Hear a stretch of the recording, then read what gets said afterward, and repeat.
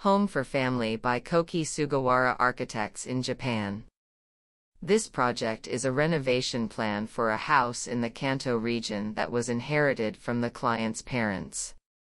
The client wanted to rearrange the space they once shared with their parents and make layout changes to accommodate living with their own children. One major challenge of this project was that the existing house had 2 floors and a total floor area of about 178 square meters, which was a bit too large for a nuclear family.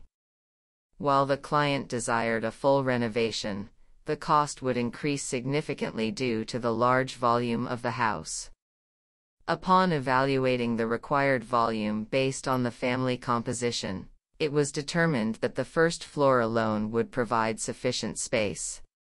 Therefore, the first floor was kept as a simple and minimally renovated area, with the intention of the parents potentially using it in the future, while the second floor became the main focus of the renovation.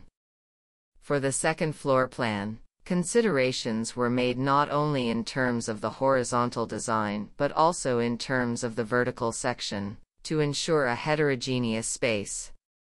Due to the close proximity to neighboring houses, which is common in urban areas, there was a limitation in creating large openings and external spaces.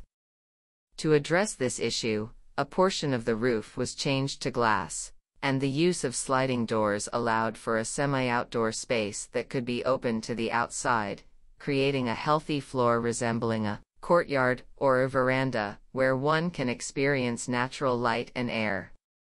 In terms of finishes, special attention was given to the flooring to allow for a direct tactile understanding of the spatial changes.